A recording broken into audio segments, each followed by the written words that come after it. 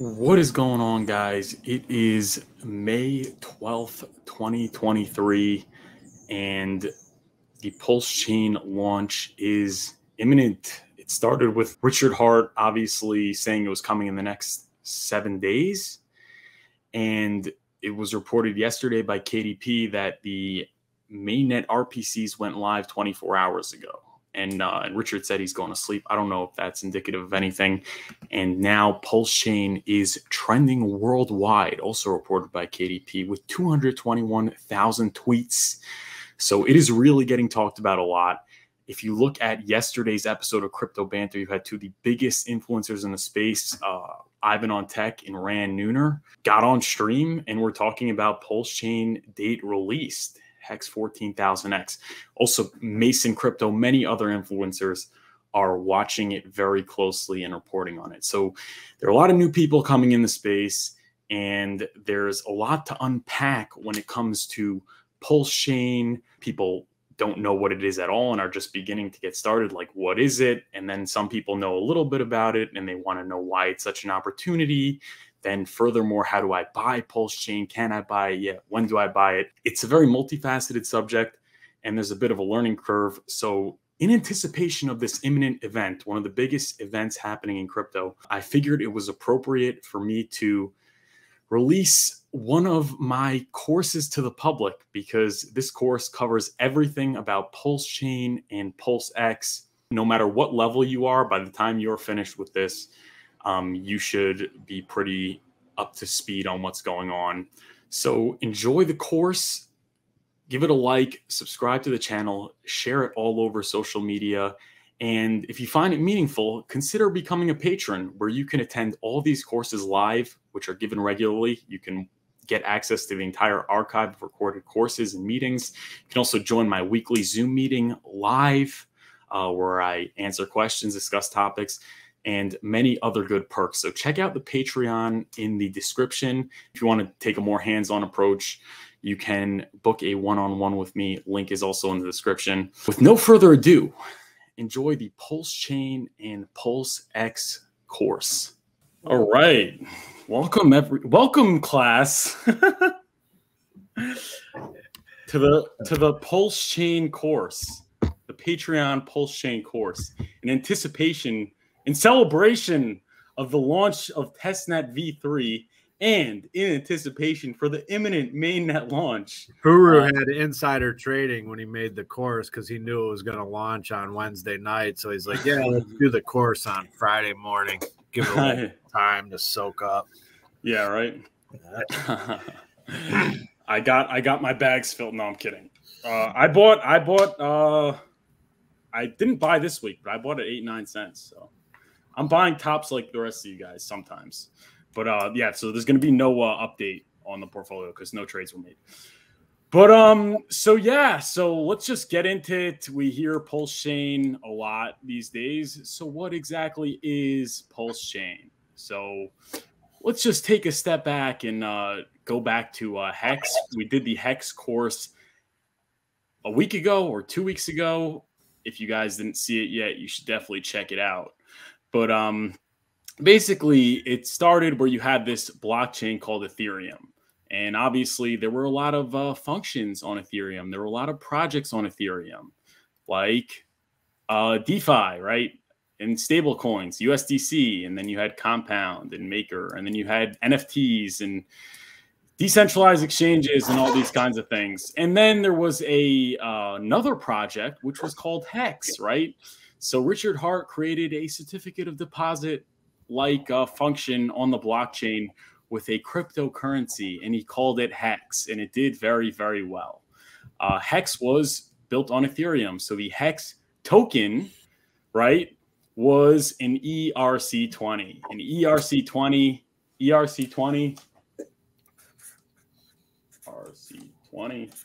it's just a token on Ethereum.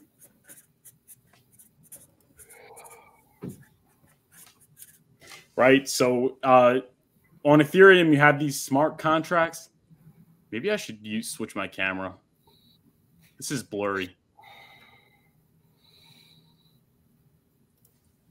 I'm going to switch the camera. How many cameras you got? I got this new one because it's 4K. Oh, now focus. But is it going to unfocus? Hopefully not. No, it keeps. All right, we'll try one more time. So a token on Ethereum is an ERC20. So you have the smart contract on Ethereum, right? Like DeFi. For example, Hex, right? It's a smart contract that is programmed to be a certificate of deposit. And for the coin of the ecosystem, you had Hex, right? Which was the ERC20. It was the token on Ethereum. So Hex was working all fine and dandy, right? Everybody was locking up their Hex coins in the contract. They were making commitments for 1 year, 2 years, 10 years, 15 years, up to 15 years. They were locking it up. They saw their T-shares being minted. They saw their rewards being tallied up every single day at 8 p.m. Eastern time or 7 p.m. depending on daylight savings, whatever. And it was all working very well. And whenever they had to make a stake or end a stake, they paid a couple cents, maybe a couple dollars in Ethereum for the gas fee, right? You have to pay the miners for running the blockchain and executing your smart contract. You give them a little fee. It's like tipping the waiter or the waitress. And everyone was really happy. Things were running well. Vitalik even said, you know, we need to keep the gas fees low. It's reasonable. Vitalik is the founder of Ethereum, the lead developer, whatever you want to call it. He said, yeah, it's important for to be in the best interest of the blockchain that everyone can use it. We should make it that the gas fees are low. He even said a 5-cent gas fee is too much.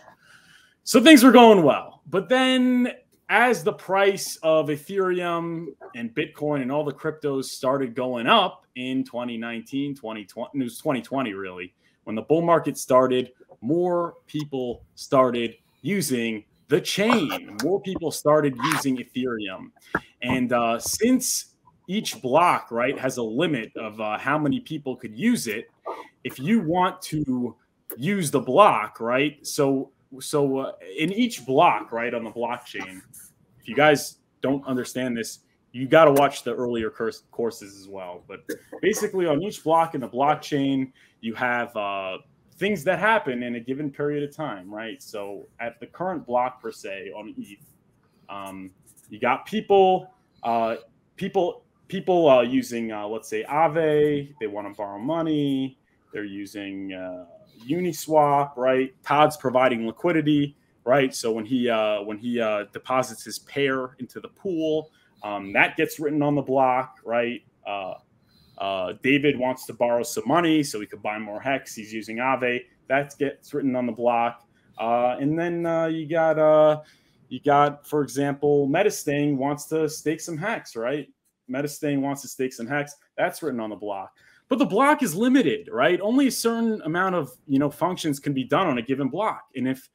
And basically, in order to secure your spot on the block, in order to secure your spot so you can use the function, if too many people want to use it, you have to pay higher than anybody else. Okay. And as so that means that if you weren't willing to pay higher, you'd have to wait till there were less people on it.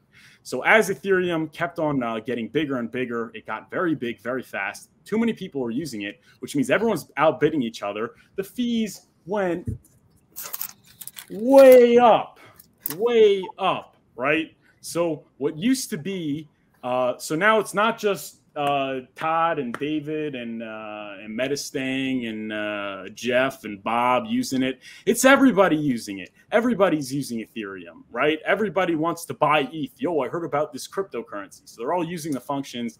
The blocks got clogged, and obviously, in order to get your transaction done, you had to pay a lot of money.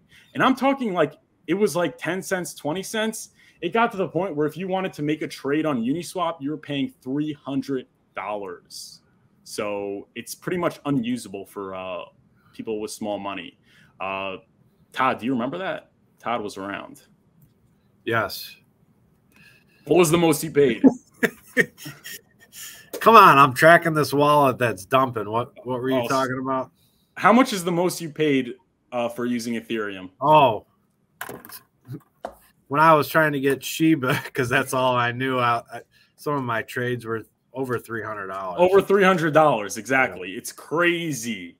It was nuts. There were a lot of projects that were built on it that just shut down because nobody could use it. So that's the point. Too many people were using the block. The price of using it went up. And Hex was not the exception. Hex, it used to be like under $1 to make your stake and to unlock your stake. And then it started becoming in the tens and 20s of dollars. And then Vitalik Vitalik and the decentralized community of Ethereum, they made a change to the code where basically the function for unlocking the stake, which is called the S-load function. I'm not such a technical person, but basically that was the function that counted, how many days you've been staked, whatever. He made it more costly in gas fees. So people locked up their Hex to stake it. And when it came time for their unlock, there were times where it cost more to unlock the stake, especially if they didn't get in early and like they didn't experience the price appreciation. The cost of unlocking the stake cost more than the stake itself, right? So they locked up $500. Maybe they got some interest. It went up a little, went up to like, let's say they locked up $200. I don't know. Okay. They locked it up for like 5 months. They got some interest appreciation. It was worth $700. They had to unlock their stake and they were paying $800. So it was just like, just let it bleed out at this point. That's the point. It became very unusable, especially for the people that didn't get in early and weren't unlocking these like $50,000, $60,000 stakes, $100,000, $1 million stakes. If you're willing to do that, then you could pay $5,000, to unlock it. But so it became pretty much unusable, like everything on Ethereum. So the founder of Hex, Richard Hart, basically said, you know what we're going to do? We're going to start our own blockchain, right? And we're going to make the fees lower. One, because there's going to be less activity. And two, because it's going to be faster. And we're obviously going to make the functions work to our advantage, right? Instead of ramping up the S-load costs, we're going to, keep it down. We're basically going to make it to the best of our ability that the functions on Hex are not going to be costly. Okay, so that is what he decided to do. He decided to name his blockchain Pulsechain. He named it the Pulsechain. All right, and that is where Pulsechain came about. He's like, we're going to take Hex on to the Pulsechain. And that was the beginning of an era, the birth of a new blockchain that has significant, probably the most engaging pound for pound community in crypto, which you guys see right now. So that is where Pulsechain came about. Now, how did he make Pulsechain? So in order to really understand that, we have to just understand a little bit more about blockchain. Okay. Right. So you have a blockchain like Ethereum, for example, and then you have blockchains like Polygon or Binance Smart Chain or Arbitrum. Now there's Avalanche. There are a lot of blockchains out there, but how did they come about? How were they created? They vary in different ways. Some are faster, slower, cheaper, more expensive. But how did they come about? They are called forks. They are forks of the Ethereum network. Okay. Those blockchains, there are some blockchains like Cardano, which are completely started from scratch. And there are some that are what are known as forks. Now, what is a fork? Well, in order to really understand that, we have to understand what a fork looks like. Which you guys, I'm sure, don't. Stupid joke. Okay, so a fork is basically this, right?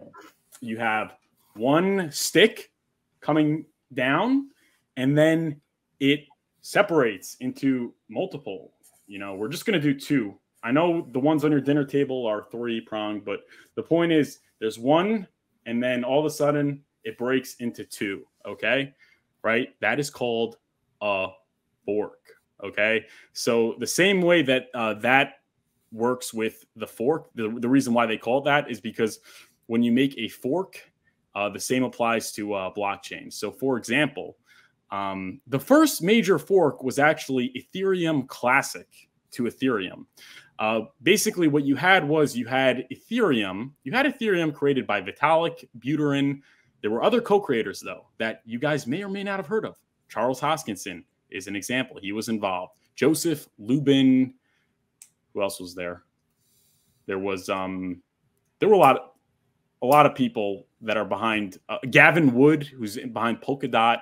Lubin's behind Kusama. They all made their own kind of thing now. But why did they break up? And obviously Hoskinson made Cardano. So why did they break up?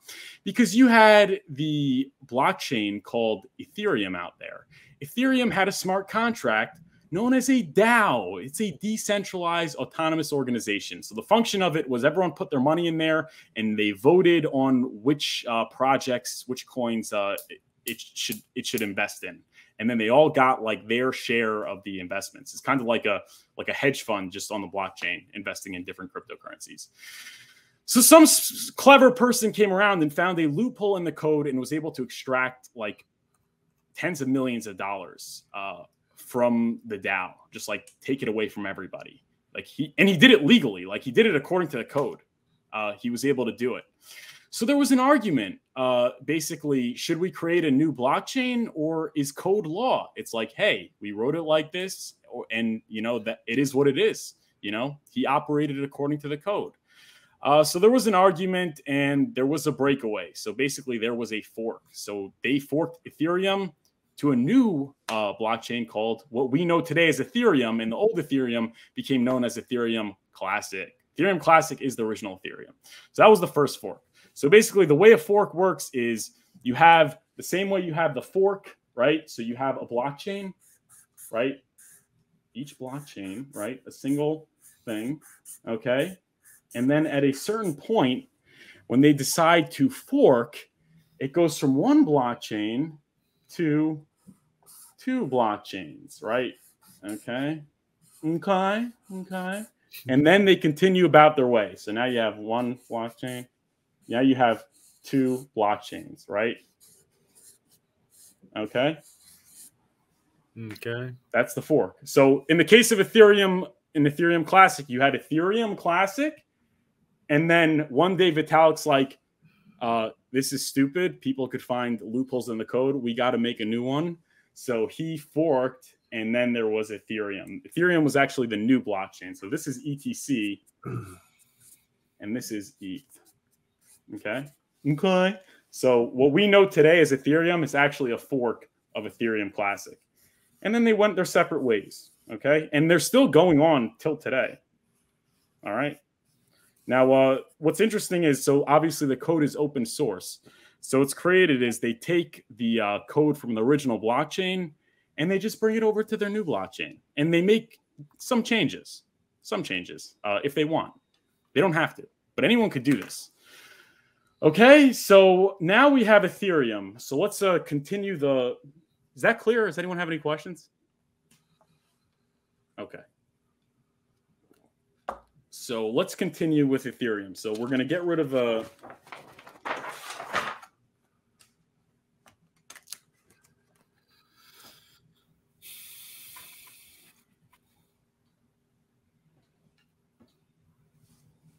okay, so now let's forget about Ethereum Classic. We are now on the new chain called Ethereum.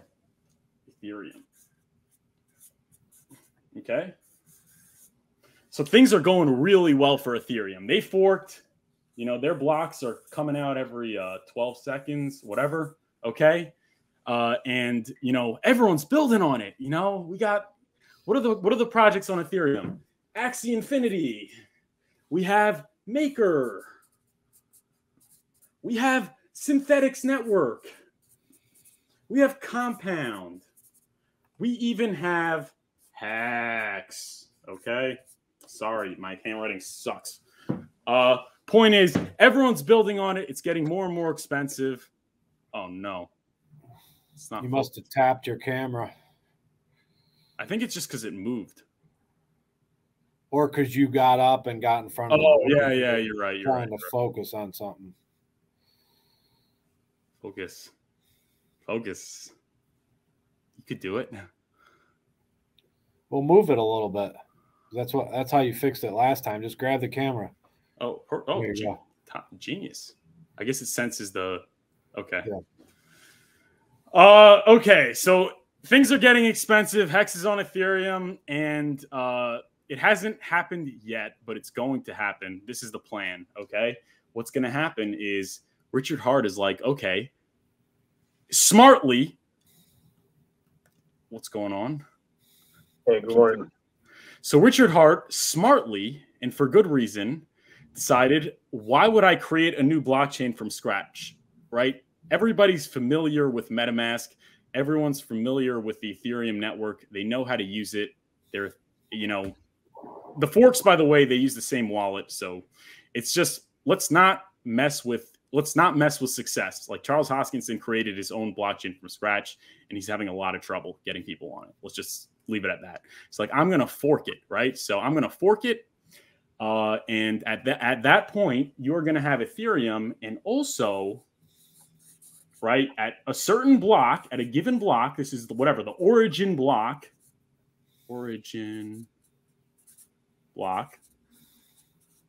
okay, which hasn't happened yet. There's going to be a new game in town called Pulsechain. Okay. So the same way Ethereum Classic went to Ethereum and Ethereum Classic, Ethereum is going to go to Ethereum and Pulsechain. And then what happens from then on is they go about their business. Okay. But since Pulsechain, there were some modifications, it's a little bit faster, right? 10 second. It was supposed to be 4 second or 3 second, but became 10-second blocks. That was when it was on BSC. Correct. Yeah. Because it was, I think it was going to be faster. You know why, Todd? Because I think it was delegated proof of stake, which is faster because there's only 33 validators. Yeah. But he found so many bugs, and he was alerting BSC to it, and they couldn't fix them all. So he said, we can't fork this. It's not perfect. Yeah. So. Yeah, BSC it's a garbage chain, but that doesn't matter. It still went up like crazy, right? So yeah. CZ pumped your bags. Point is so it's gonna be there are gonna be some variations. So it's gonna be, instead of 13, it's gonna be 10 seconds. But and obviously probably changes in the functionality that are advantageous as far as keeping gas fees low. We could get into the tokenomics of PLS versus ETH. That's a whole different story, but we're going to keep it simple. The point is that he's creating his own blockchain. And not only that, the fact that there's going to be less activity, right? Because it's newer and everyone's already on ETH, that'll itself make it a lot cheaper because there's less people bidding to get on the block. Okay. So point is that what is unique about Pulsechain? Why is it very special? Anybody?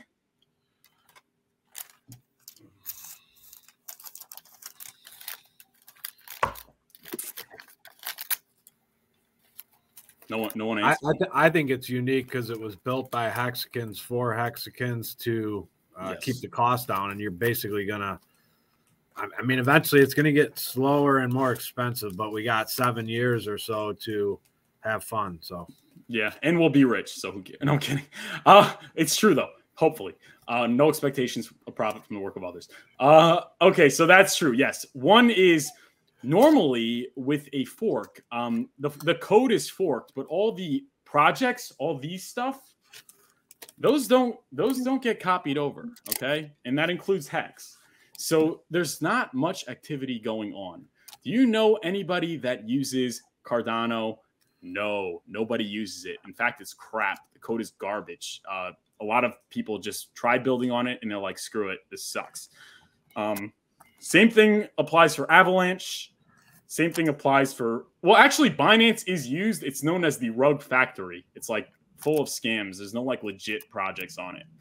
And they've had some operational problems. Solana, same thing.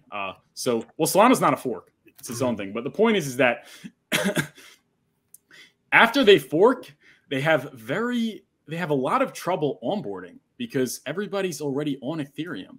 It's like if I create, this was the example. The answer you're looking for is system state copy, huh? Yes. Yes. Yeah. Well, you alluded to it, but yeah. But the point is like if you, what was I gonna say? If you look at Microsoft, right? I could I have a new I have a new Microsoft. You know, it does the same function, but it's a different interface. It's a much better interface. It's very advantageous. The spreadsheets are so much better. It's like, but is anyone going to use it, or everyone's just familiar with Microsoft, right? Everyone knows Microsoft. They know exactly how to use it. Like I use Adobe Premiere, right, for editing.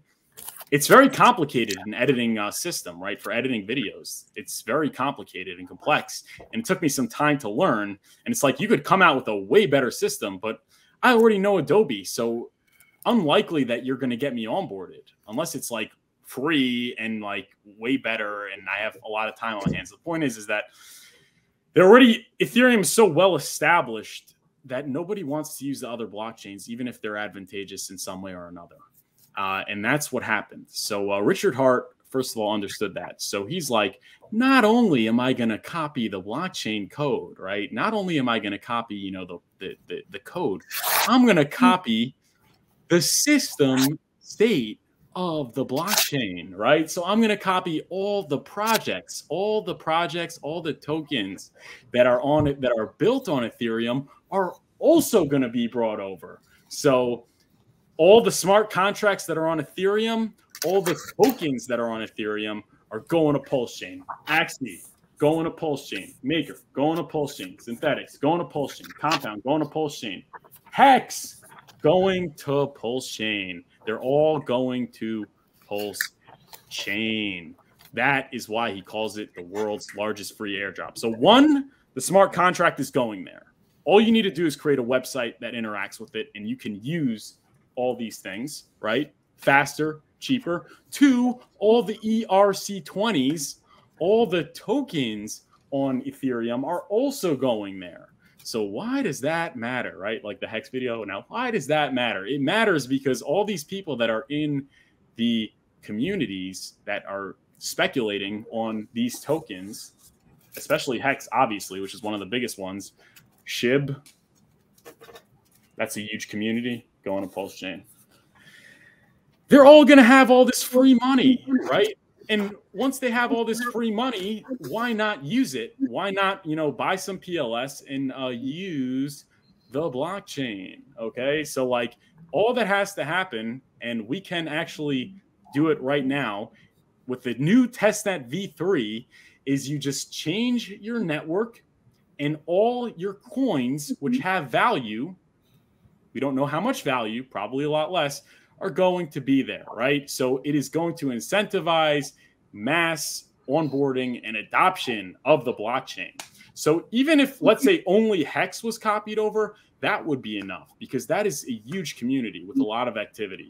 But the fact that they're getting Hex and all these other big engaging communities shows that much more so how significant, you know, this blockchain is. It's not going to be what's known as a ghost chain, right? It's not just going to have a token that nobody uses, that there are no communities on, that there's no stickiness to.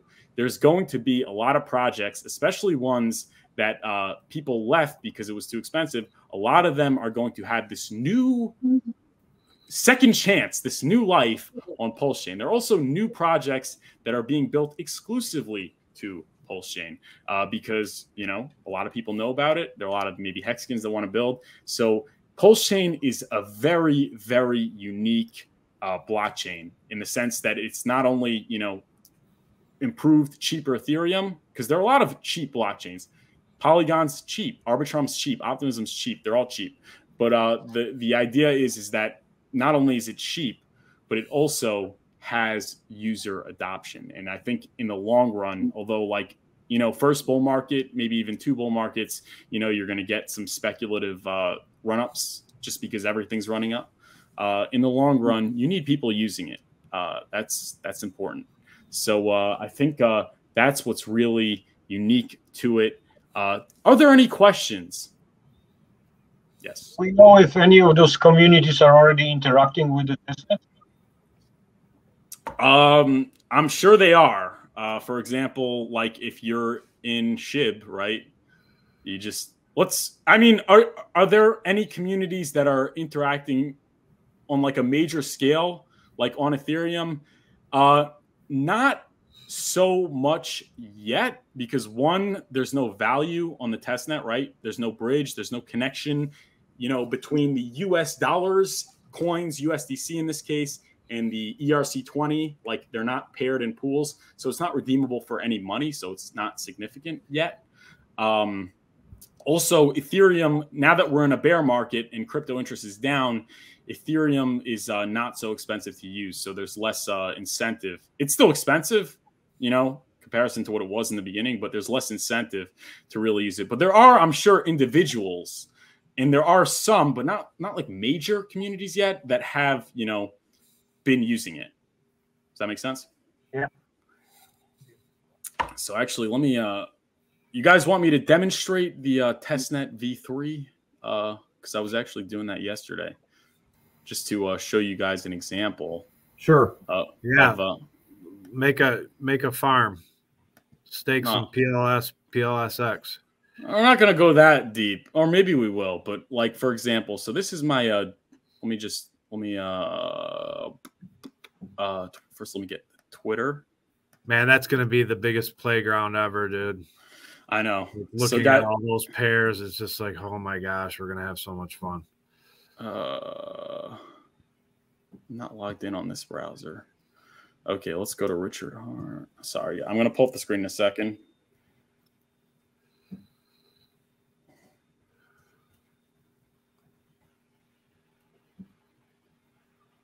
Okay. Okay, so here we are. 1 second. I'm sorry, guys. I'm just getting the tweet up. Okay. So basically, at what is known as a test net, right? A test net it's basically not a fork. It's just like this kind of, it hasn't forked yet. It's just like a snapshot of the network. It's like a new like fake blockchain. It's like, I don't know exactly the technicalities, but it's just, there's no money on it. So let me share my screen for y'all.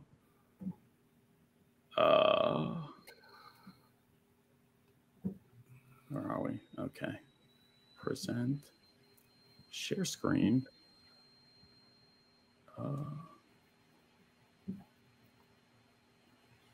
Window. Share. All right, you guys could all see? Yeah.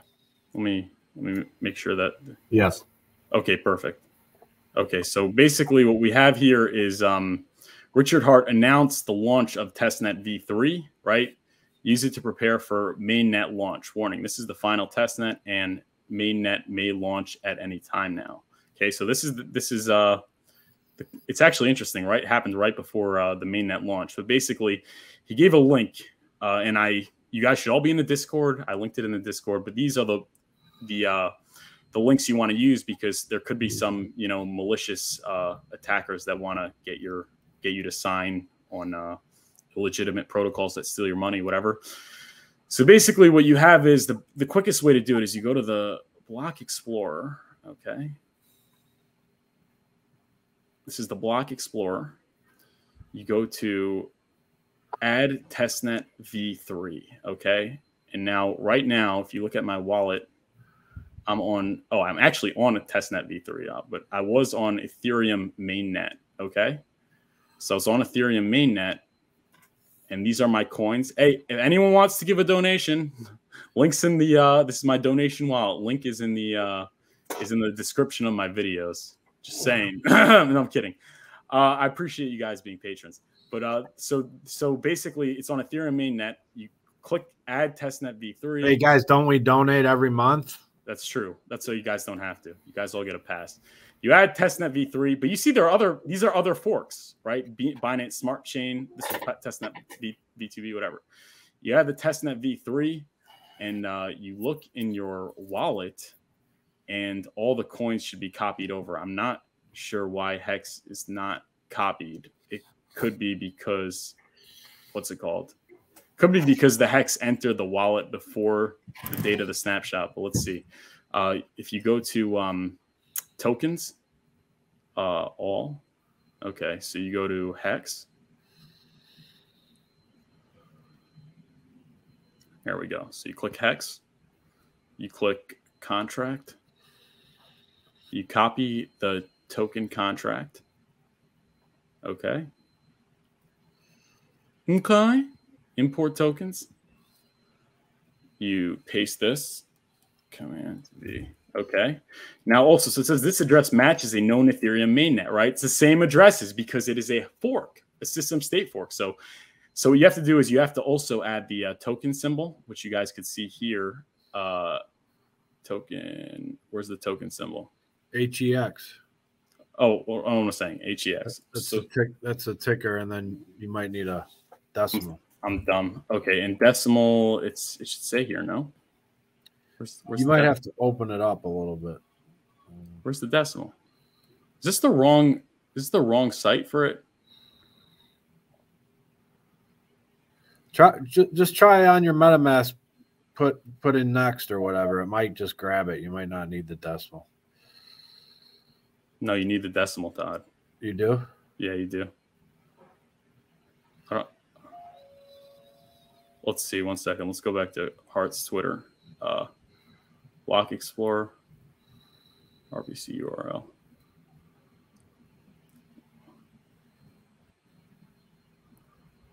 Tokens. All. Let's see a different one. Like Tether. Do they have the... Yeah, see, Tether has the decimals. Why doesn't Hex have it? So your decimal is 0. Yours is 0. Well, just put 0. Oh, it's 0? That's what it was. Yeah. Okay, we go to Hex. Oh, see, now it has decimals. Oh, 8. There you go. 8. There we go. Okay, so we copy, add token contract address, Command V, token symbol. HEX. Token decimals. 8. Add custom token. It has the balance of 0. It means I got the Hex before the snapshot was taken. Import tokens.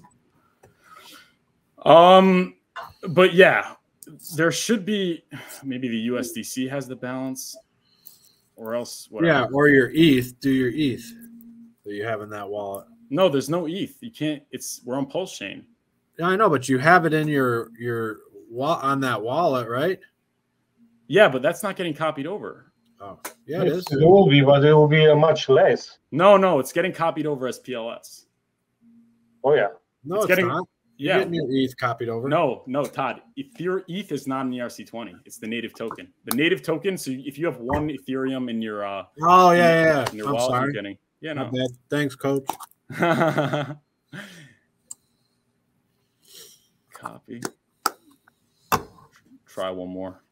If not, it's because Snapshot is from before this. This is a relatively new wallet. USDC 6. Yeah, there you go. See that? Perfect. 170 coins, right? So the USDC, which is an ERC20, is getting copied over onto the Pulsechain, right? So that is what it means by the state of the system. It means so wherever the coins are at the fork, the coins will be copied over in Pulsechain. So if in my Furu Finance wallet, I have 170 USDC, 170 USDC are going to be in my Pulsechain wallet as well. Now, how much are they going to be worth? Is obviously USDC has a value of $1 because it is always tradable for $1. You could go to Circle and give them your token and they will give you an actual dollar, like it'll be wired into your bank account. So it's not going to be pegged because obviously Circle's not doubling their treasury in order to give out free money to all the Pulsechain people. So there's going to be no peg, but it will have value. And its value is based on the ratios on the decentralized exchanges. So that's really that. So it's going to, so USDC as well as every ERC20, including Hex, right, which is going to be copied over and known as a PRC20, right? It's going to have some value depending on the pool.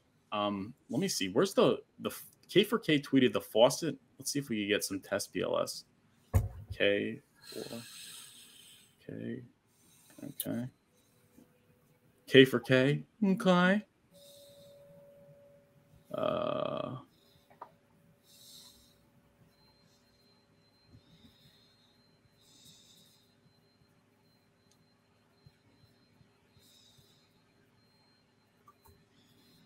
There we go. So this is the faucet.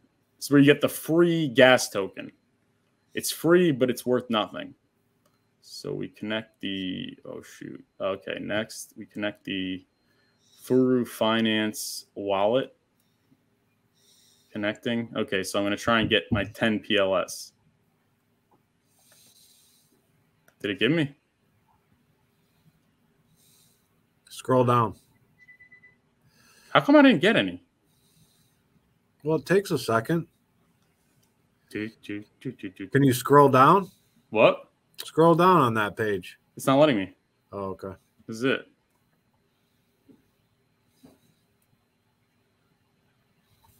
Oh, I got 10. Okay, perfect. Okay, so now I got my and you want like 2-second block times, huh? You got me there. All right, so let's try and buy some Hex, right? So let's go to the PulseX testnet v3, which again I refer you to Richard Hart's Twitter. So PulseX, right? So this is also the testnet. So these are smart contracts that interact with the testnet, right? And then once mainnet launches, you'll get mainnet. And then if you guys use those, copy those links and bookmark them. That way you never accidentally click on the wrong link, because hackers and scammers try to change one little thing, lowercase to uppercase or a period, and then they take your money. So if you guys are going to play around, just copy those links and bookmark them. Great point by Todd. Definitely. Great point. And thank you. Oh, wait. So what I got to do is I got to connect a wallet, MetaMask, the Furu Finance one next, connect. Okay. All right. So I'm on testnet. I'm interacting with PulseX. Guys, quickly, if you don't know yet, PulseX is the decentralized exchange on Pulsechain, right? So what Uniswap is to Ethereum, PulseX is to Pulsechain. So once you have your free tokens, you want to sell it for money, you're going to go to PulseX. But okay, so if you look here, it says I don't have PLS. I want to exchange my USDC, but it's not there. So what do? You go to Manage Tokens. And you have to enter the address. 1 second. Okay, you have to enter the address. And how do you do that? You go to the Block Explorer, which is right here. You go to Block Explorer, tokens, again, all. I want USDC, right? So is the Block Explorer the same thing as a Etherscan on Ethereum? Yes, sir. Yeah. Right on. Okay, so I copy the contract. I go back to PulseX. Paste it. Oh wait, whoops, maybe this. Oh, there we go. Boom. See, USDC's there. Anyone could create. This is just a warning because like someone could create a fake USDC, so you have to make sure that it's the legit one. Anyone can create a PRC20 on Pulsechain with any name, including creating fake versions of existing tokens and tokens that claim to represent projects that do not have a token.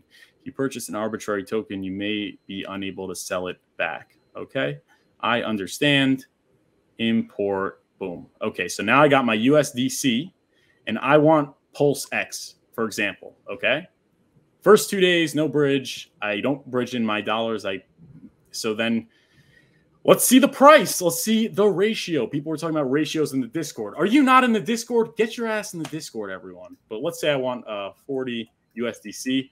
That'll get me 34,969.5 PLSX. So how about we do that? So we just do enable. Oh, shoot. Do I need to connect my hardware wallet? I might have to.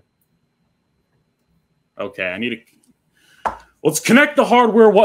Let's connect the hardware wallet, everyone. Yeah. I'm sure if any of you guys did a one-on-one, you've been through this with me. So where's my Furu Finance hardware wallet? Yeah.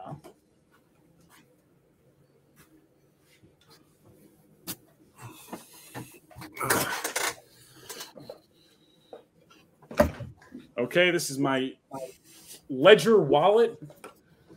If any of you guys aren't signing on a hardware wallet, I urge you to buy a hardware wallet and store your keys on that. And obviously, you guys could book a one-on-one, and I could help you get that set up. Or I could book a one-on-one for anything you guys want. Oh shoot, I used all the USB things, so I'm gonna have to take out the lighting. Okay. Sorry guys, I'm going dark mode. All right. We can still see. Okay. So I plug my hardware wallet in, enter the PIN.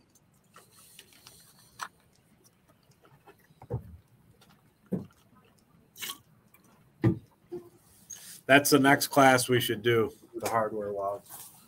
Oh, yeah. That's a good idea.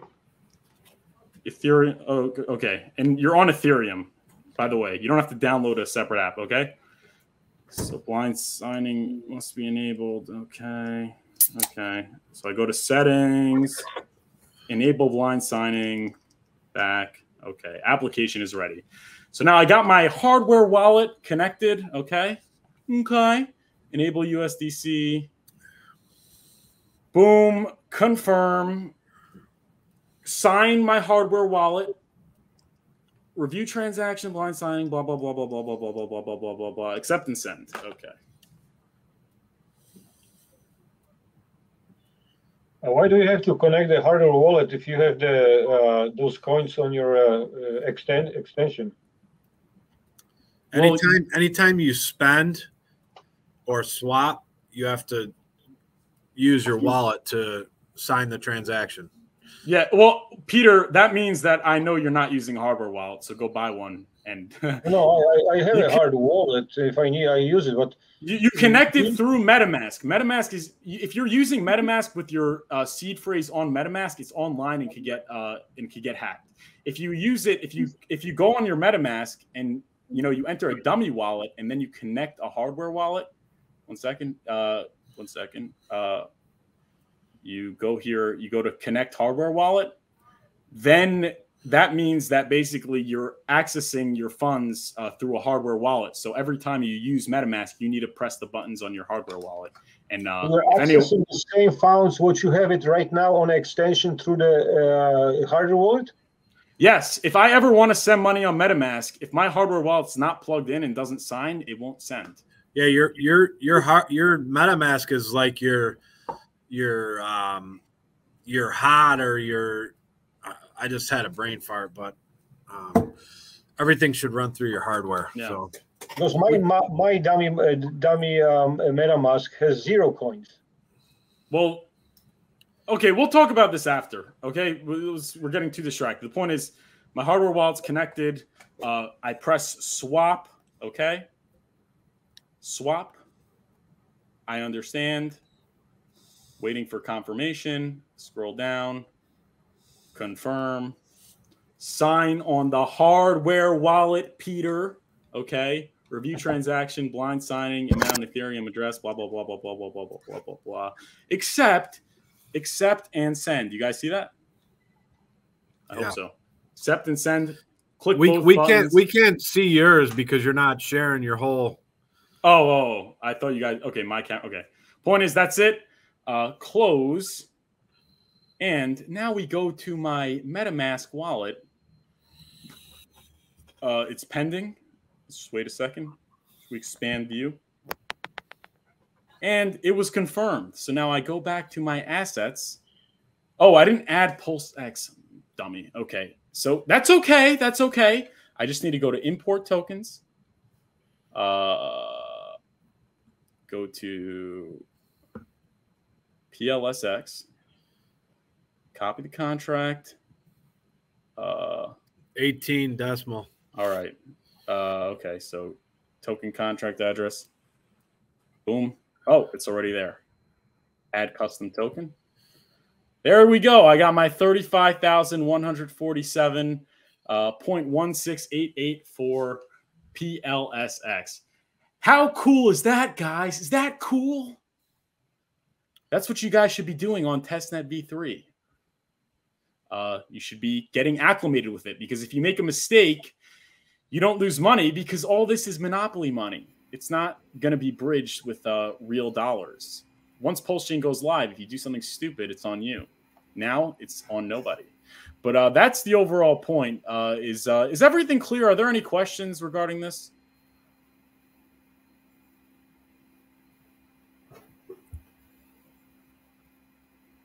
Are there any questions? I got only question regarding the MetaMask and hard wallet. Why if you have a coins like you had it on that extension MetaMask, why do we still need to connect the hardware wallet? We're gonna do a class on that, because you're Okay. not you have to have your MetaMask be your front, and then you can have as many hardware wallets connected to your MetaMask. So that's just a read, and it's reading your wallet, but to interact. So we'll do a separate. Yeah, we could do a course on that. And if you guys are having trouble, obviously consider booking the one-on-one. Oh, what's going on, Robbie? I think you're echoing. Just mute your mic. So yeah, so that's that. So you see how the system state is copied, which means not only me, but everyone on Ethereum is getting free money, which they can go on PulseX on and trade for real money, which they're going to have to buy PLS for, which they can easily access by just switching their network. So it's going to be an adoption juggernaut. I think it's going to receive a lot of adoption a lot of quickly, and that will pump your bags. And I think that's why I think the PLS token and obviously the PLSX token are going to be, along with Hex, are going to go up in price a lot. So I guess before we get into, let me unshare the screen. Stop screen. I'll make mine big. Okay. So yeah, so before we get into PLS token and PLSX token, are there any questions? I'm sure there's some questions. No questions. Is everything clear? I don't want to be like I'm talking. Oh, let me plug back in my light. I want to feel like I'm actually going to go back and rewatch this. So just to kind of get it down a little better. And I know you and I have a meeting on Monday, so we'll go over this again. I may buy some more. Although I did see that what we bought yesterday went down. Of course, Hex went down. Like 25%, but that's okay. I'm not. Hey, you bought the top, man. No, not the top, but the local top. The local top. But yeah, to learn. We'll definitely go through it during the one-on-one. And also, if you guys, I highly recommend going on the previous courses that are posted. This one will also be posted, and just really learning Bitcoin and Ethereum, because that is the cornerstone to really understanding this. If there's anything that you were maybe not sure of, there are any terms I was saying, if you understand Bitcoin and Ethereum, this is easy peasy. And I like to think that the course on Bitcoin and Ethereum are pretty clear. So, got it. Okay, so yeah. So should we get into the tokens, the actual tokens? Because you guys probably have been hearing about like PulseX, 10,000X very often, right? Yes. So that's it. That's that for the Pulsechain, what it is, right? So obviously,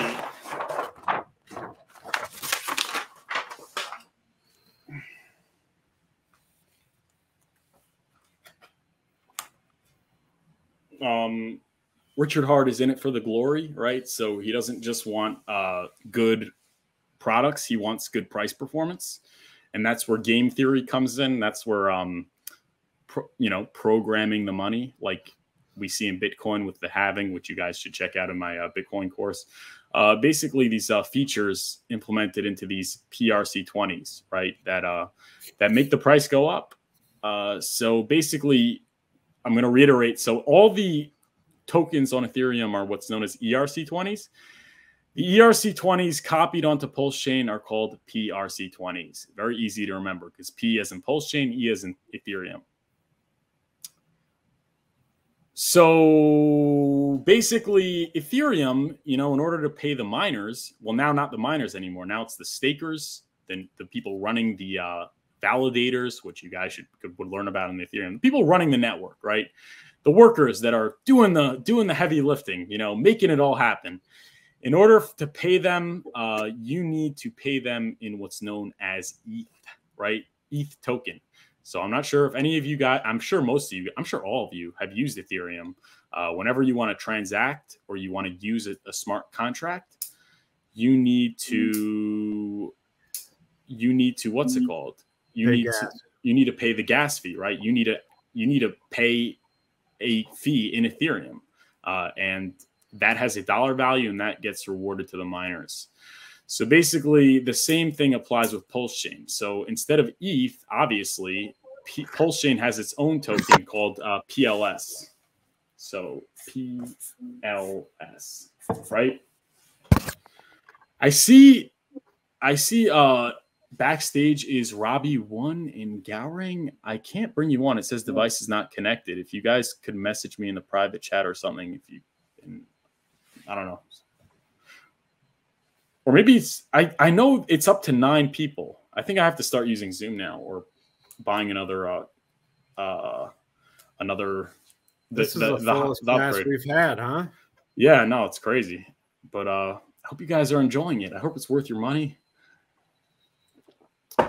So what ETH is to Ethereum, PLS is to Pulsechain. It is the native token,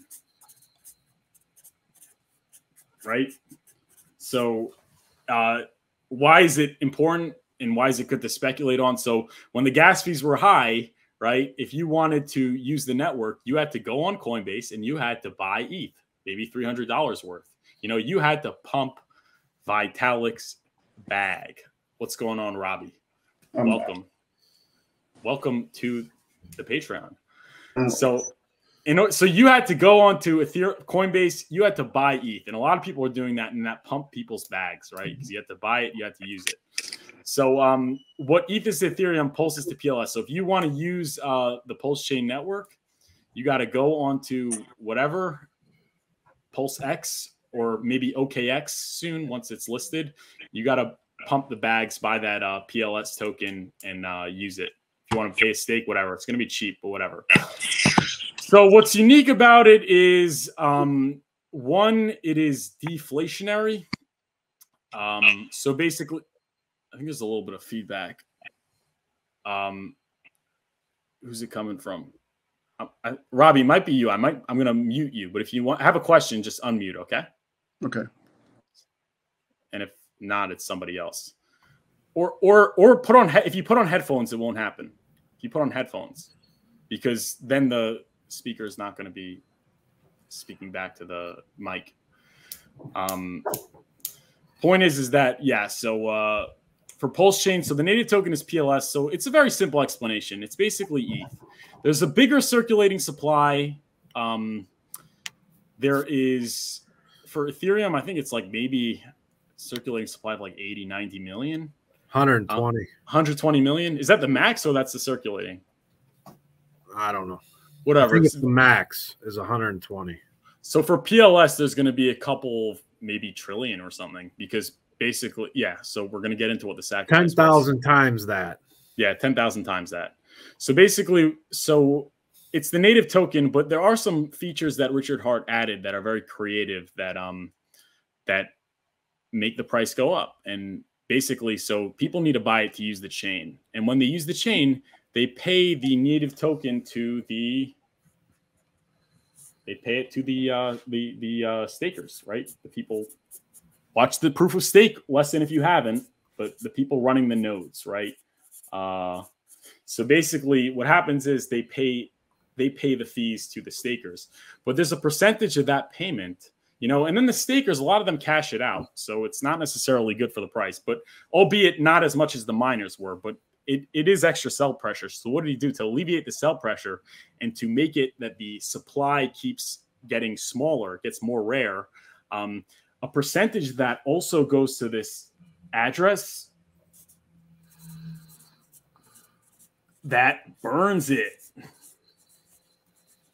All right. So it's a burn address. It's an address that burns it.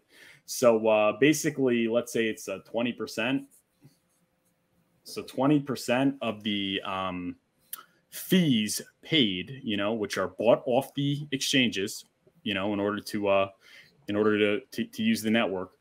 Some of it goes to the stakers who either stake it or cash out, but some of it goes to the burn address. So the more people that use it, the more that's getting bought off the market, right? The more users it has, the more it's bought off the market, and the more that is burned, right? Because some of it goes to the stakers, but obviously some of it gets taken out of circulation. And obviously it's simple supply and demand, right? If there's less and less Pulsechain tokens in circulation, and there's more and more people coming into the network to buy Pulsechain, the price hockey sticks, right? Good. Number go up. Yeah. Money. Yeah. Cool. That's why a lot of people are interested. Furthermore, the founder, Richard Hart, has a proven track record of creating good tokenomics, right? He had Pulsechain. He had not Pulsechain. He had Hex, right, which also had a game theory in which if you want to earn inflation, you have to buy it off the market and take it and burn it, essentially, take it out of circulation. And you're incentivized to stake more, to take more out of circulation, to take it out of circulation for longer, and to take it out of circulation earlier, right? So it made the price go up a lot. Same thing here. You're incentivized to use the network. You don't want to pay the high gas fees on Ethereum. You need to buy it off the exchanges. You need to send it to this burn address, a percentage of it, and just the supply contracts, and then more people are coming in. You have all these people, these new people on Ethereum. They are just coming in to use the network. They need to buy, but it's like, but there's like so little left. It's all getting burnt. We're going to pay more. Price goes up. You get mad gains. And this is not, people think this is like something that's exceptional in crypto. I mean, Richard Hart's game theory is exceptional, but but all the good projects have features in it that make the token go up. It's great advertising, and it gets more people involved. Bitcoin, which is the first one, does it through the halving, which you guys can see in the Bitcoin course. They also have a method of making the price go up. So that's the overall point with Pulse. We're just going to go into PulseX very briefly, and then we'll get into how you can buy it, how people bought it in the first place, and then how you can buy it. And then we're going to answer all your questions, okay? You have any questions? We're running well on time. I have till probably 11:30, 11:45. So we're going to get to all your questions next. Well, does anyone have any questions on this topic first? All good. All good. Is it really all good? Because I don't want to feel like I'm talking to a wall. If you have a question, ask it. Okay, you guys either have no idea what I'm talking about or it's very clear. And I'm going to say it's very clear. Okay, so then that was the gas token. But obviously, welcome, Mr. Gao Rain. How you doing? Hi, Furu. How are you? How are you? Did you Can say you hear me? I love you too, man. No, he said, "Can you hear me?" Yeah, I could hear you. You're coming in loud and clear. We're gonna have to. Obviously not. If you said you love him too. Well, since then, and the recording is going to be posted for you to watch. And also, we're having a meeting Sunday at 12 p.m. So you guys could hop in that. Should hop in that. You guys better hop in that, and you guys better hop in the Discord. Link is through the Patreon. Okay, so then basically you have what we just looked at was the decentralized exchange for Pulsechain, which is PulseX.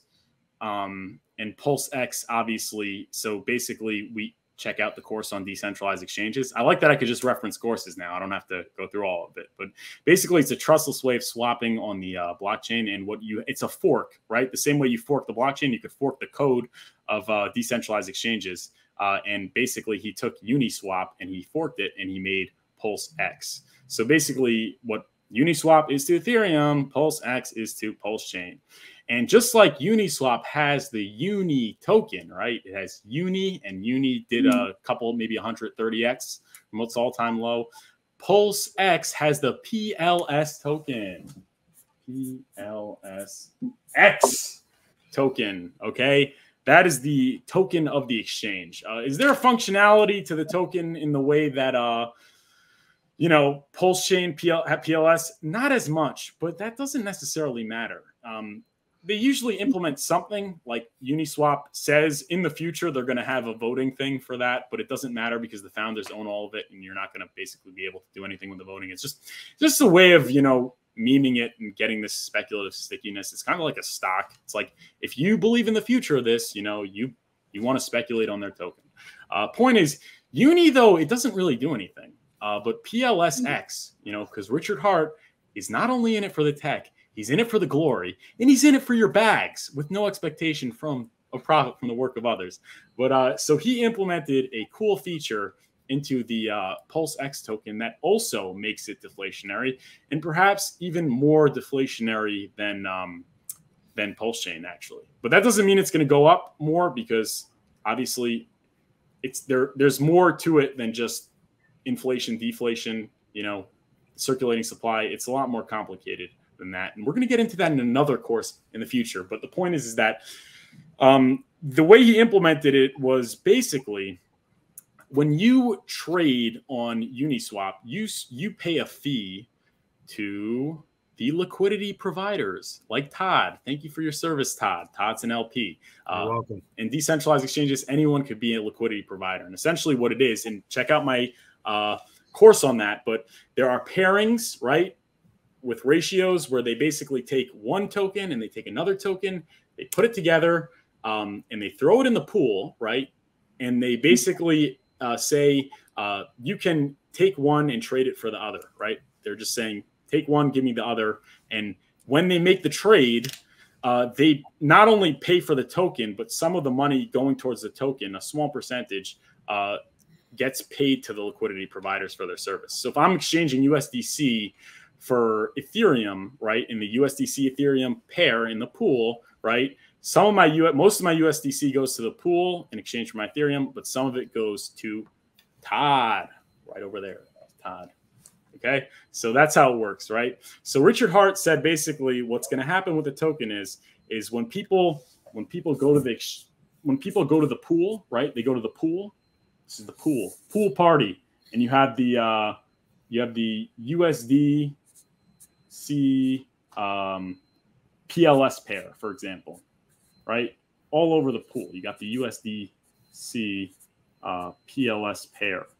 And if you guys aren't understanding this, you're not supposed to because you didn't watch my course on that, which is on you. No, I'm kidding. Just check it out. It's not that important to understand right now. But basically, if I come there with my USDC, so these pairs are owned by the liquidity providers, the LPs. In this particular case, it's Todd. Okay, and Todd threw his pair in there, right, for anyone to trade one for the other. So I got my USDC. I want PLS, right? So I got my USDC. I want PLS, right? So I give my USDC. In exchange, I get my PLS, right? So now this is gone. I got PLS. So does all the USDC? So now we have two USDCs. It's a little bit more complicated than this, but just for simplicity's sake. So now we got two USDCs. So in exchange for that, some of that USDC goes to Todd, right? So Todd gets some USDC, right? That's the fees he's earning. He's taking a risk and permanent loss, and he's doing a service. So he expects return. Does all of the fees go to Todd? Not so fast. Some of the fees also go to this wallet. This is a wallet if you guys can't see. All right. Okay. So some of the fees also, so some goes to Todd, but a cut also goes to this wallet. Okay. Wallet. Ooh, nobody knows who owns it. We have no expectation of profit from the work of others. Okay. This wallet then goes to the exchange. It takes that USDC, takes the USDC. It goes to the exchange, the PLSX pool, right? Let's say the PLSX USDC pool. DC pool, okay? It buys PLSX. It buys PulseX, okay? So it deposits the USDC, buys the PulseX. And the pools will give it its value. What does it do with the PLSX? It burns it. It's gone. It's gone, okay? It's gone. So now there's 2 USDCs. And then if the price of PLSX goes up, then Todd's stuck with his impermanent loss. And Todd's not so happy anymore. Todd, you can see the frown face? I do. He's got his impermanent loss. Especially since the banks choked, or the government choked us out, so I can't even do anything with my there you go. Just got to buy some other crypto. Yeah. So the point is if more people get onboarded, right? So there's more and more people coming in and making trades, right? More and more people are coming to the pool, right? It's a pool party, okay? More and more people are coming to the pool, right? That means more and more people are paying fees. That means more and more fees are going to the wallet, which is buying the PLSX up, and more PLSX is getting burned. And more people want to hold the PLSX, because, it's getting rarer and rarer. And the price, hockey sticks, money. We're making more and more money, right? Mad gains. That's the point. That's called game theory, obviously. That's why people are very excited about the PLSX. Especially token. K for K. Especially K for K. He talks about this in depth. So all the Richard Hart tokens. So you have, is that clear? Any questions about PLSX? It definitely helps. Are there any questions though? You have a question? Okay, no question. All good. What's that? All good. Hear me? Yeah. What exactly does it mean when you say burn a token? I know what it's supposed to mean, but what's the process of that? How do we know it's burned? I mean, what's the process of doing it's a great question. So all the information's on the chain. So on the chain, the code states that 30 tokens are in Robbie One's wallet, right? And let's say, right, that's, if you look on chain, you can go on Etherscan, put in the address of your wallet. It'll say how many tokens are there, right? It'll say how many hex you have, how many USDC you have, how many everything, right? Okay, so the blockchain, so how do we know Robbie has money? What tells us? The blockchain said so, right? So if you trigger the functionality, obviously it's not going to be in this case, but in the case of this wallet, it triggers the code in the blockchain that basically says, so it says in the code that, let's say there's 30 PLSX in this wallet. You trigger the function and it basically goes from 30 to 0. Now the blockchain states there are no more PLSX in the wallet. It's gone. It's gone. Basically, the blockchain is, it's a spreadsheet that for Bitcoin and for obviously everything else, it documents how much everyone has of each coin, right? So if let's say basically my wallet says I have 5 Bitcoins, right? And then all of a sudden it says I have 0 Bitcoins, then it's gone. It's essentially a burn. That's what a burn is. So I have a question for you about the PLSX token. Sure. So Hex has a utility where you can stake it and earn rewards. Yes. Right. Pulsechain, PLS token has the utility that it's like ETH. It's a gas token. And you could also stake it. Yeah. You can also stake it. So PLSX, it sounds maybe I'm wrong, but from what you say, it sounds like it doesn't really have a utility. It's just you hold it because the price will go up and then people will sell it. Well, first of all, in and of itself is a big utility. For example, Bitcoin, the price, people just hold it. But it actually does have staking. And we're going to get into that right now. Okay. So it has what's known as single-sided staking.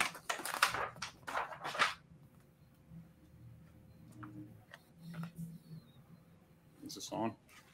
Okay. It has what's known as single-sided staking. So with Hex, it's you earn in kind, right? You stake it for a given time, you earn in kind.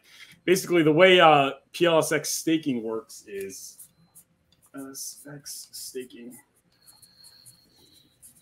So you got how do I pronounce your name? Gorang. Gorang. Gorang. Yeah. Gorang has his PLSX. You go to the single-sided staking pool party. Okay. You deposit your PLSX in there. Okay. It just gets locked up. Okay. Whatever. It's locked up. It's locked up in here. So you want to unlock it. And basically, your wallet just keeps on, in exchange for that, you just earn this new token. It's called INC, I think. It's just called incentive. It's the incentive for staking. So this new wallet just keeps on printing out of thin air and getting rewarded into your wallet for free for basically staking the PLSX. Does that make sense? There are no any risks on the one-side staking. Is that right? What?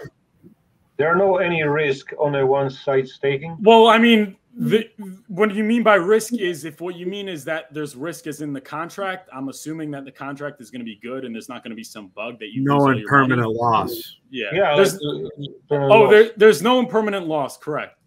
But there is obviously loss of volatility. So if your incentive token goes down in value, you lose US dollar value. If your PulseX that's staked goes down. But if it goes down, you're hedging your bet because you're getting paid every day. So yeah, I mean that helps, but it could, yeah, true. But it's actually interesting. The comparison I make is to VeChain. Have any of you guys owned VeChain? Yes. Yeah. So Todd, so you remember when you leave your VeChain in your wallet, you print the gas token. It's a very cool, creative thing where you just VeThor. Yeah. Yeah. So you just earn free. You don't even have to lock it in a contract. You just earn free money for it. But the truth is, the reward that you get usually doesn't appreciate much because everyone just wants to dump it. They just want to dump it for more PLSX so they could earn more of that reward. It's free. That's why we're not going to get into this, Todd, but I'm not the biggest fan of Hedron, although I like it. I get it free. That's why Richard doesn't want to give the incentive token any pump-a-mentals because he says it's garbage, it's trash. You just earn it and sell it. Exactly. It's just a little bit of a speculative stickiness that people are going to buy it because they want to earn, right? As humans, we're wired to want to earn yield, right? That's why Hex did so well. So the same thing with this PulseX. He's like, hey, I'm making a token. Why not, put in this, cool implementation where you could earn more free stuff for free. If you don't want the Hedron, just send it to me. I'll give you a burner wallet address, and you can just yeah. Or I'll just take the Hedron. I'll buy some more Hex with it. I'll take it. Compound. I will take it, man. All right. That's the point. So yeah, that's the staking, Gorang. Does that make sense? Yeah, it makes sense. So a follow-up question. From what you described, it looks like the price of PLX is designed to go up because it's deflationary, and a bunch of PLSX gets burned. Could it replace Hex as a store of value? Because Hex is now starting to get a store of value narrative going on. Yeah. Could in the future, because Hex is an inflationary coin. Yeah. PLSX is a deflationary coin. I mean, do you think it could, like, long run, has anybody made any calculations on could it replace Hex on that narrative? In my opinion, absolutely not. And I mean, is Uniswap going to replace Bitcoin? Well, there's that also, but just because the staking function is not as it's that's what I was saying. It's not as simple as inflationary, deflationary. because the staking function with PLSX, when you put it in the pool, you can always paper hand, right? You can always, you know, withdraw it and dump it. Also, yeah, there's no like time locking. You're also earning a shitty coin. I mean, let's be real. You're not earning more PLSX. Yeah. So I think the game theory is it's inferior, and also there's no T-share. There's no T-share system implemented where like people are incentivized to just buy and stake right now, buy and stake longer. I think Hex is a better pumpamental token. I think Richard Hart created Hex because he said, I'm going to create the best possible appreciating asset, and he made it. And that's the game theory he did. He could have chose deflationary, but obviously inflationary, because inflationary is in fact advantageous in many ways, right? Like if Bitcoin didn't have inflation, there'd be no network.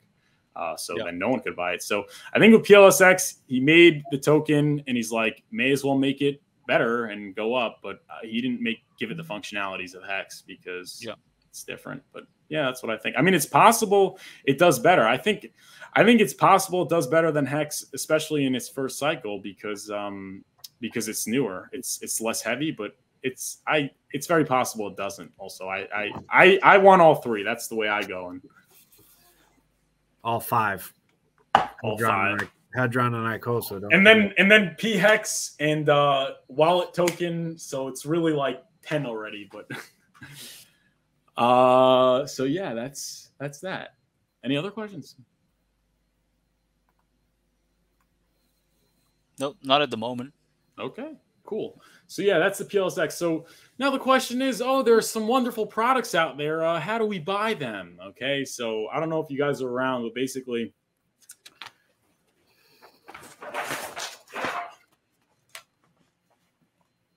there was a period of time called the sacrifice phase. Sacrifice. So there's an issue with doing. What's that? Okay. There's an issue with ICOs where, you know, you give someone money. Me? You were to me. I don't know. You're fine now. All right, Peter, I'll see you.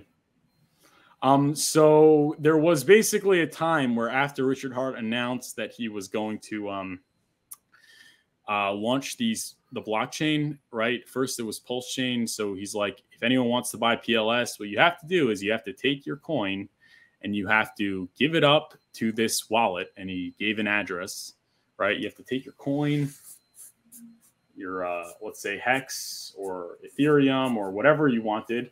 You have to give it to this wallet. Okay. You have to throw it in this wallet. And basically in return, you will get airdropped when Pulsechain launches from the sky PLS token. Okay. I mean, that's it. So how much did you get? You got, for each dollar, you got 10,000. You're tallied to get. It didn't happen yet, obviously.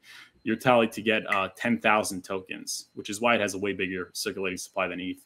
But so if you gave $1 worth, $1 worth of Hex into the pool, you get airdropped 10,000 PLS token. And that's it. It went on for a month. And after that, the rate went down where you only got, well, it went down 2% every day after that. So it went from 10,000 to, I guess, 9,800 or whatever. But the point is that we're at the point where you can no longer buy PLS. Same thing happened for PLSX, where you gave it to a wallet, and in return, you got 10,000 PLSX token. You didn't get it yet, but you're scheduled to get it, and you got it on V3. If you go on V3 or you go on pulsexlead.com, I think. Don't quote me on that. It might be the wrong address, but you could check how much you're owed to get, and you will get when it drops.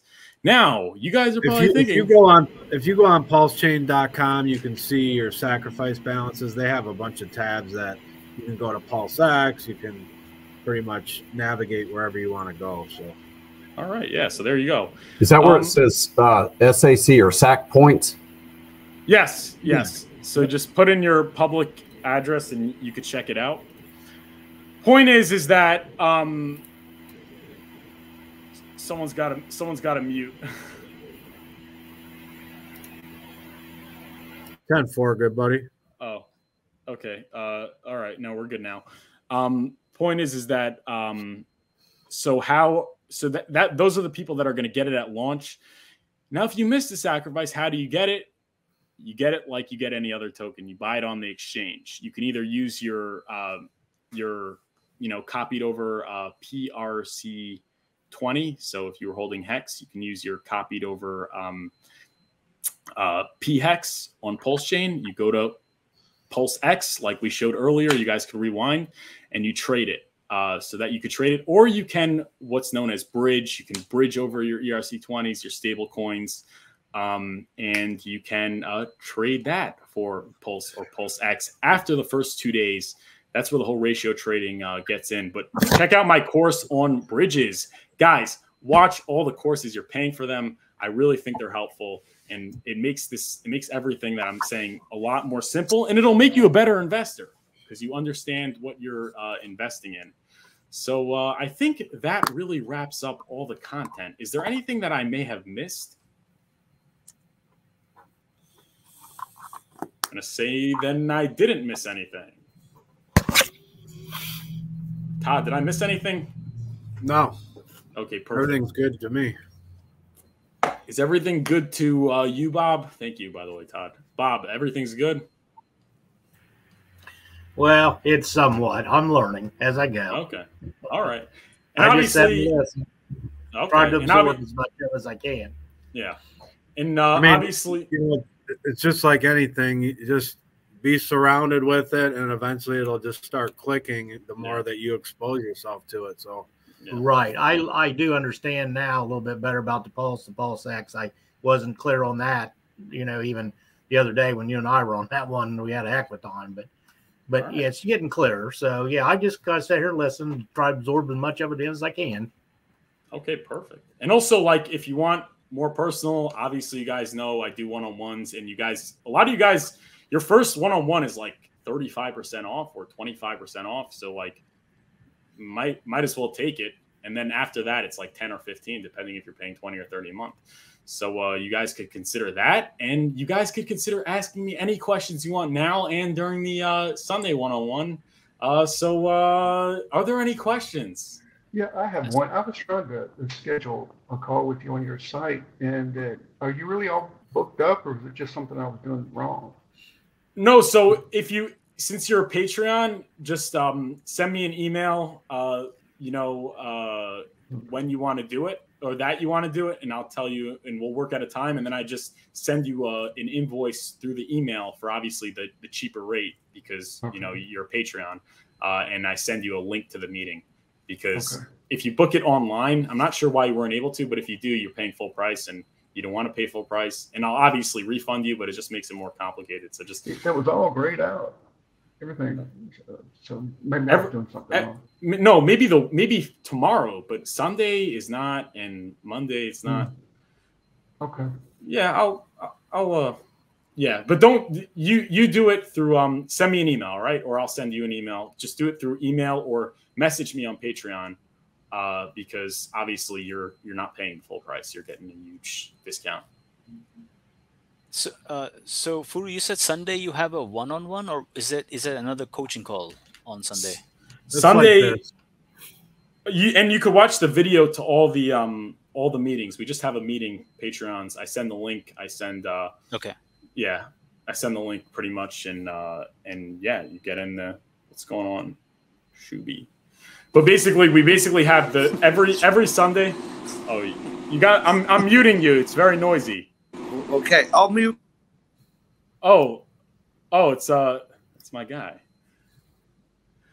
What's going on? It's James. Yeah, I know it's very noisy here. Hello, everyone. I'll hit mute and I'll just listen. All right, and if you have a question, just unmute and ask. But yeah, I got $101 crazy questions. I'll get back to you in a second. All right. So yeah, so every what's Sunday, his name say? Shububi. Shububi. Shubububi. Shabubi. Shabubi. He's from Canada. They're very, very friendly. But basically, at 12, you get in the meeting and we just talk about anything going on, whatever. And you can watch the recording also on the Patreon. I've got one other question, and since this is my first call, so I don't know, maybe you've answered this question before. It's about the testnet v3, which was launched yesterday. So I connected I had 2 Ethereum wallets. Both of them had some hex on it. When I connected them to the testnet v3, I saw that one of the wallets has 0 p hex, and then the other one has a lot less hex than I have on my Ethereum wallet. Mm-hmm. So I was wondering if this snapshot that they took was a couple of months behind, like they didn't include like February or March, which is okay. This is a test net, but I was just concerned when we go mainnet, is this the same snapshot they're going to use? Because then I'm afraid I'm not going to get one-to-one, p hex, I guess. So actually, it's interesting that you're asking that, because earlier I put in my hex address and I had it's all on the screen, so you'll be able to watch the replay. Everything's going to be posted, first of all. But you're able to see that I put in the hex. I'm like, hey, how come there's no hex in there? And then I put in the USD, but I had USDC. It's because it's from the snapshot is from a while back. Okay. So as far as the what the snapshot for the mainnet's going to be, it hasn't happened yet. It's not going to be a snapshot. It's just going to be a fork. So at the fork, right? Let's go to our example. When it goes from Ethereum, well, this is not clear. So when it goes from Ethereum to Pulsechain, that's when the snapshot happens. Okay. And then from then on, it's obviously whatever happens. But the point is that yes, and Richard Hart, I believe, tweeted about it. Yeah, that like it's not the most up to date. So yeah. Okay. Thank you. Yeah, of course. Any other questions? Nope. I was gonna schedule a one-on-one with you, Furu. So I'll send you an email, as you said. I can just email you on Patreon, right? Yeah. You message me on Patreon or email me at furufinance@gmail.com. I think I got you down for was it 2:30 on Sunday? Is that you? So I can do 2:30 on. So 2:30. I mean, you're because I'm in the UK. So yeah, 2:30 Eastern. 2:30 Eastern. Eastern. Okay, so that'll be okay. I can do that on Sunday. Okay. Yeah. All right, I got you down. Yeah. So okay. All right.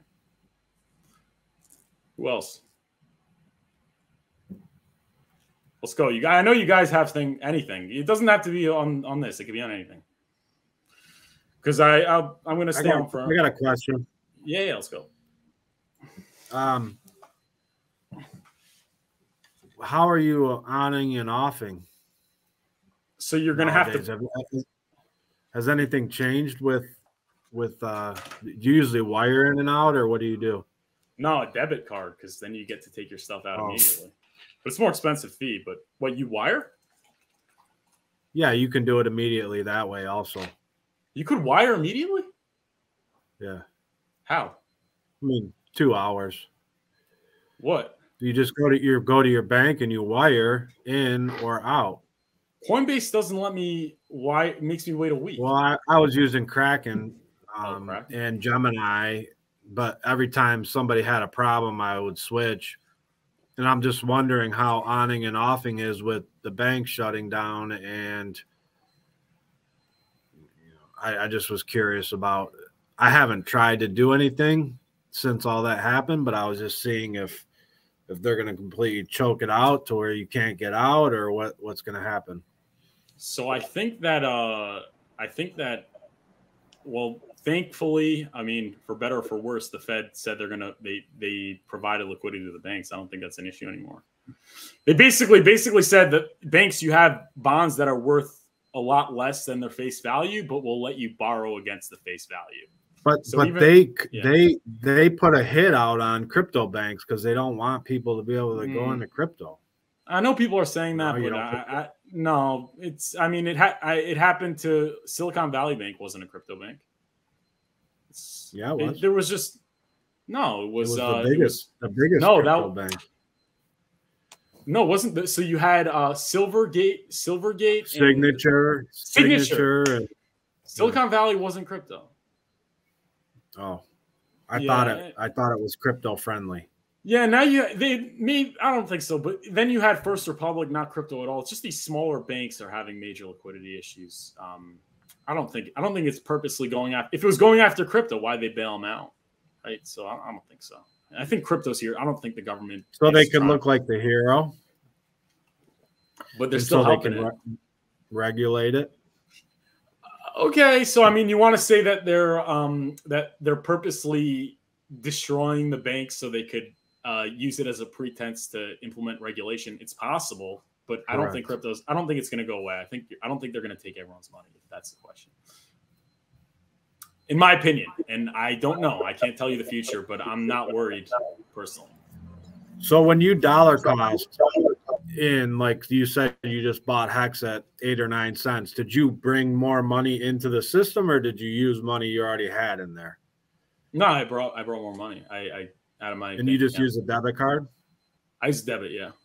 It might not be the most efficient way. Honestly, I should probably pay the $30 a month on Coinbase to pay no fees because I buy a lot. But yeah, I go through my bank. Hey, Furu. Yeah. You use your debit card. When I use my debit card on Coinbase, they hold it for 5 days before I can move it out of the account. You got to talk to Bob. Me and Bob and Brian also had that issue, and we had to do the hostage photos. You go to the email, and then you want to withdraw now. They make you put your driver's license front and back, and they make you take a picture of yourself also, and then you can do it. It's annoying as anything, but KYC. Yeah, we had quite an issue trying to get that done. Okay, well, I'll try and do that. And just so you know, I wired money yesterday, so you can still wire, no problem. Yeah, wiring's not, but you have to wait 2 weeks or a week or something. No, it's instant if I wire. It's instant. The only thing I have to take is the processing time for them to process the wire. But to withdraw, to take it from the no. Okay. If I wire it, it's instant. But if I do it with my debit card, I have to wait 5 days until I do whatever you just said. That's interesting. We didn't. We end up going through PayPal. Wire is essentially a cashier's check. Okay, I'll have to look into that. Thanks for telling me. Yeah, it might be a little bit more expensive. It depends on the amount that you do, whether it's cheaper with wiring or the debit card. Do you know what bank you used? I'm using Banner Bank. Do you know what bank accepted the wire? Right, but you would have to wire. So I'd have to hold on. I'd have to look and see. Oh yeah, it could be the bank, like depending on the bank. Like if you're using a more crypto-friendly bank, maybe like Kraken would go through Signature. They had a couple, MVB and then Signature, and I know Signature's not available anymore, and that's what I like. It goes through, what's the name of the bank? Cross River Bank, it says. Oh, there you go. Yeah. Oh, Cross River? I think I. Oh. And what exchange did you use, Jeff? Coinbase. Coinbase? Yeah. Coinbase is so king in terms of like ease of use. I can't even use Coinbase. Is there somebody better than? Do you guys have an account with Binance? Any of you guys have account with Binance? You can't use it in New York. You can't even use Binance US. But in the US, you can't even use regular Binance. You have to use Binance US. Oh, okay. But yeah, I used to use it. I've started using Binance. They've recently they've enabled like bank transfers from the UK bank accounts. But they're like sometimes they just stop the service entirely. I think it's the UK regulators. But with Coinbase, I've never had a problem. I do a bank transfer within a few minutes. It's there. Yeah, honestly. Yeah, I prefer Binance because it has a much better user interface. It's much quicker to use. But I've had some problems where last poll when I had some money on it, and they basically would block my withdrawal. Yeah, a lot of people have that issue. It's crazy. And then they wanted me to write essays and give them all the proof of. So I'm a bit careful with Binance. I just like send some money, trade it to USDT, and then take it out, move it to Uniswap or whatever. I never keep anything on there. Do you think Pulsechain will outperform Hex? That's an interesting question. So I think PulseX I think less likely, right? Because let's just talk for a second about Pulsechain against PulseX, right? So Pulsechain had 39,000 sacrificers. PulseX had like 130,000. A lot more people came on board into Hex and sacrificed during PulseX because it was later. And you could bet your ass that they all want Pulsechain. So you could also bet your ass that they're probably not going to want to buy PulseX, right? So I think there's just a bigger demand for Pulsechain. There's a smaller supply. There's a smaller amount of wallets holding. So I think, at least in the short term, even though PulseX seemingly has better game theory, Pulsechain is going to outperform. As far as Hex, it's an interesting question because Hex, maybe Pulsechain outperforms Hex per se, the current Hex, but you're also getting a doubling. You're also earning yield, right? So you have to consider those factors. So there is a little bit of a leg up there. So is it going to outperform my doubling of Hex and plus my yield earn? Less likely. I still think that since Pulsechain is new, right? First cycle, if it's a good coin, does better than its later cycle. So I still think Pulsechain might edge out Hex in its first cycle. But that's not to say that you should not buy Hex and only buy Pulsechain, because if you're not staked, right? And I talk about this on the stream all the time. Staking is really what saves you from doing something stupid, selling too early, too late. Because a lot of people come in there, they think that they're going to get in at the right time, get out at the right time. Especially your first bull market in crypto, it never works out that way. If it was that easy, everyone would do it. And since everyone can't do it, nobody really does it. So you're probably not going to get all the multiples. You're probably going to either sell too early, too late, trade, do something stupid. I mean, and Hex doesn't allow that. And Hex gives you yield, and Hex has awesome game theory too. So I think it's not smart to, even though I personally really sincerely believe, if I'm honestly speaking, that I think Pulsechain is going to edge out all PulseX and Hex. I still think if you don't have a staking ladder, I think it could really hinder your chance of achieving financial freedom. Okay. A couple of weeks ago, you did an interview with Johnny Chaos, which is a fantastic interview, by the way. I learned so much from it. And he was talking about a concept called liquidity bonding or something, where he said that the guys who have a lot of Hex or Pulsechain, which is basically Richard Hart or his wallets, they can basically bond the ratio or something. Now, I'll be honest, I'm not very technical, but I did watch it a few times to understand what he was saying. And what I got from the end is, like he says, as Pulsechain goes up in price, it's going to drag positively, Hex up as well. So then he said that, if you're in Hex, you can just hold Hex and you don't even have to buy Pulsechain. So that's the thing that I wanted to. That's a good question. Is that true? What do you think about that? That's a good question. First of all, are you in the Discord? Did you hop in? No, I just joined the Patreon yesterday. Okay, go click membership now and connect to Discord. Okay. Because I posted the videos where, one, it explains Hart's Law and why they move up and down together, and two, I break down with the board, on one of my live streams, why they could force a parity of EX, PX, and they could force these ratios to never change. And basically, so that's possible. It's up to the OA. It's up to that big wallet. And we don't know if he will do it or not. But if he does do it, then basically if he locks in all the ratios, then it doesn't matter what you buy. The returns will be the same.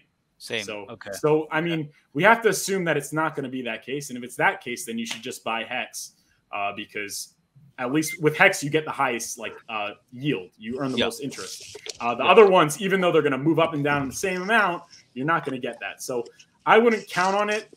If it happens, then in that case, just own all of them or just own Hex, whatever. But we have to assume that that's not going to happen, because if we assume it's going to happen, then nothing matters. You could own any coin. You know what I'm saying? So Right. All right. But yeah, get in the Discord. Watch that video. If you're having trouble getting in the Discord, message me. I'll send you the link to those videos, and I'll try and help you out on Sunday. Getting into Discord. Yeah. All right. I was just wondering, are we okay for 2 o'clock today? I think so. Okay, great. Awesome. Yeah, I'm going to head home, so I'll lose the connection here, but I'm going to watch the replay. All the best, everyone. All right. Congratulations on the V3. We're closer now than we ever were. So, right. Okay. Thanks, guys. See you later. All right. Any other questions? We're getting smaller and smaller. Robbie, you haven't said anything. No questions. Not yet. I'll go over with you on the call. All right. And Jeff? Oh, I'm sorry. Questions. All right. And Jeff? Bob? Now, like I said, I'm sure I've got 100 questions. I'll probably rewatch this again before Sunday, but it's starting to get a little bit clearer, slow but sure. All right. Awesome. And Todd? I know you know a lot, so might not have questions. It doesn't have to be about this, just anything. Is there anything you had a question about on anything that maybe I could give a perspective, Todd? What do you know about? Can you tell me about Arbitrum? Arbitrum. It's another L2 chain. It's another fork. It's actually an EVM, just like Pulsechain. I believe it's like kind of Polygon-matic where you can bridge. You can basically, since Ethereum is expensive, the use of Arbitrum would be you take your ERC instead of Pulsechain, which copies all of them. You basically just take it off Ethereum and put them somewhere else, and then it's cheap. That's really what it is. So if you had anything over in Arbitrum, you need to get it back over to mainnet, right? Because that's get the copy. That's what's known as a bridge, and you got to watch my bridge course to really fully understand it. But if you bridged your PRC20,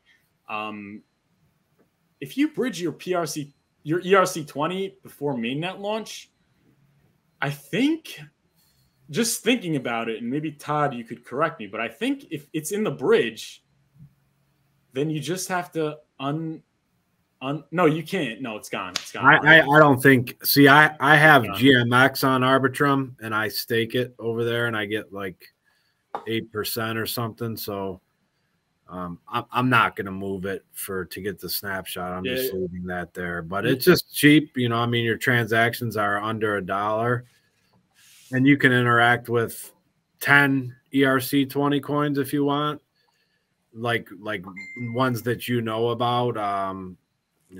Chain links coming to mind. Like you can buy it there and stake it there, I think. But I think whatever you send over there, you won't get a copy of. I was thinking because the bridge is going to get copied, you could maybe take it out of the bridge once. That's basically just like your money, because they give you your money on the other side, and then when you want to go back, it's the liquidity is supposed to be locked there. So I don't think it works like that, but I'm not 100% sure. No, because so the bridge is copied over. So your ERC20, it never leaves the chain. It just gets locked in the bridge, and then there's a token on the other side. And then you could always unlock it. You just need to put in the token on the other side. So I'm saying the bridge is copied over. So the ERC20 in the bridge is copied over. The thing is, there's no token on the other side copied over that you could unlock it. So it's probably just going to stay in there. Right.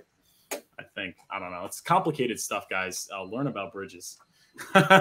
In the course in the Patreon, we have a good course on bridges. And we have to redo the Hex course because I think that came out bad. And if you're trying to bridge back from Arbitron and you're using their bridge, you're looking at like a 7-day lockup. There's some degen bridges you can use that are less secure, but it takes some time to get it back over. I know that. But if you pay more gas, could you get it faster? No. Oh, that sucks. But you can use less secure bridges if you want. What about the Pulsechain bridge? Do you know how long that's going to be? I do not. Oh, all right. That's why Johnny Chaos says that it should be parity, because basically if you take the he thinks the OA should force a parity between EX and PX, because if you want to bring your EHEX onto Pulsechain, if you put it in the bridge and let's say it goes down against, it goes down in value, and like by the time you get on the other side, it goes down a lot more. You lost money, right? You're not gonna be able to trade it for as much. But if it's if you want to, yeah, I don't know, whatever, universal conduits, and can't fucking think anymore. I'm sorry. Yeah, they're definitely confusing. It's a whole.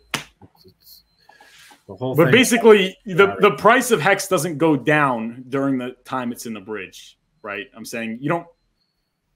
Yeah, you could still buy the same amount of Hex on the other side if you bridge it, because if they're not at parity and you want to trade your EHEX for PHEX, if EHEX goes down, let's say it takes a day to bridge, then you're getting less PHEX. The best way is to just swap it into USDC or something more stable. That way you don't get gamed by a system. But typically when you're using a bridge, it's quicker to go there than to come back. So I'm not an expert, but I know that usually when you bridge something, a couple hours, you have your stuff, or 15 minutes or so. But yeah, if you want to save yourself from volatility, you could just swap it to a stable. No, so that's the problem though. If you have to swap it to a stable, then you're driving the price down. So if people want to swap, if people want to bridge in their EHEX and they have to swap it for a stable, sometimes you got to worry about yourself, Furu.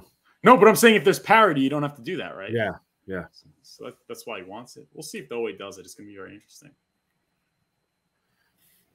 All right, so I guess we'll call it for today. And I'm looking forward to the one-on-ones, and I'm obviously, guys, looking forward to the Sunday meeting at 12 p.m. And maybe we'll do another course next Friday. We'll work it out during the Sunday meeting, and maybe we'll do it.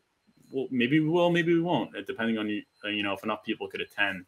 This was fun, and the link to obviously the Sunday meeting is going to be posted on the Patreon, in the Discord, and I'm going to email it to all you. So it shouldn't be hard to find. 12 p.m. Eastern, and yeah, I think that's it. I'll see if you guys tune in at 12 p.m. today for the stream as well. Get a shout out in the chat if you're in the chat. I'll give you a shout out. And is there anything else I want to say? I think that's it. What was it? 12 p.m. 12 p.m. Eastern. Yeah, get in. If you're not in the Discord, get in the Discord. We're having a lot of fun in the Discord, right? I'm in Discord.